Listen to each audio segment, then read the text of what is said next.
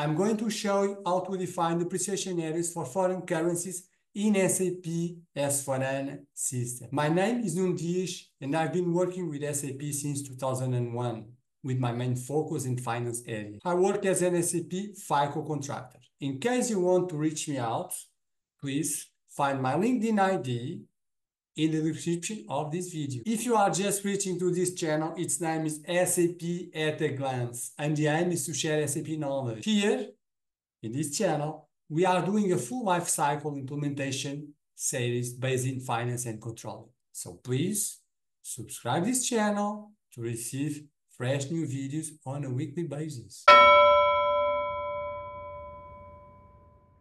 In asset accounting, we can manage depreciation areas in different currencies. If it's your case, this video is for you. And now, without any further ado, let's go to the system to see how to make this simple thing to happen in the system. Now we are in the SAP FICO menu, transaction code orphan.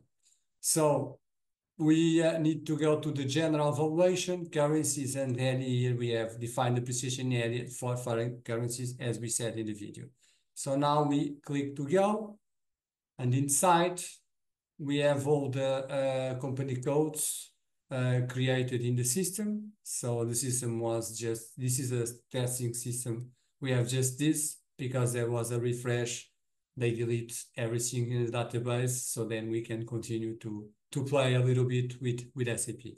So now our company code, you know, is the E99, which is SAP for all. We click there and then we just need to double click in the depreciation area currency. Okay, now we have this here that is typical for you. I think this is my depreciation areas for my company codes, and this is the currencies.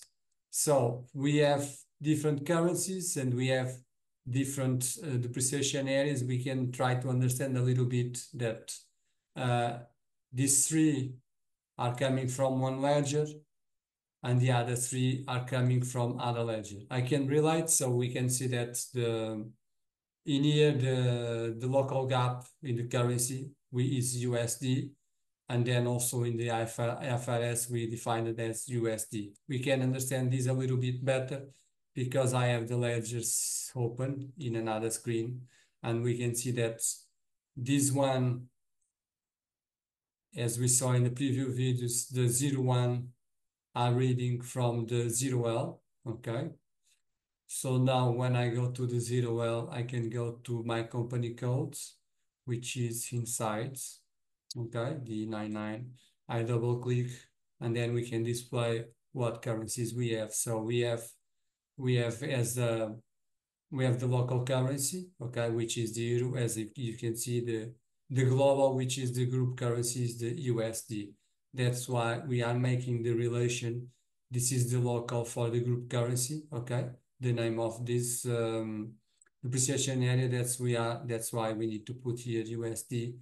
And these are coming from 12, okay? From 12, these three. This is another screen that we saw it in videos, in previous videos. So here where I put the target group, which is exactly the same thing. If I want to see what is inside, I go back one step. By the way, this transaction code is the FINSC ledger. I go back another step, and then I'm going to choose the ledger group 12. And then I go here, my company code is open for this ledger group, and I open, and then you can see that in this ledger is also USD. Normally it's always USD for both ledgers. So if you are enjoying this video, please make a like to us.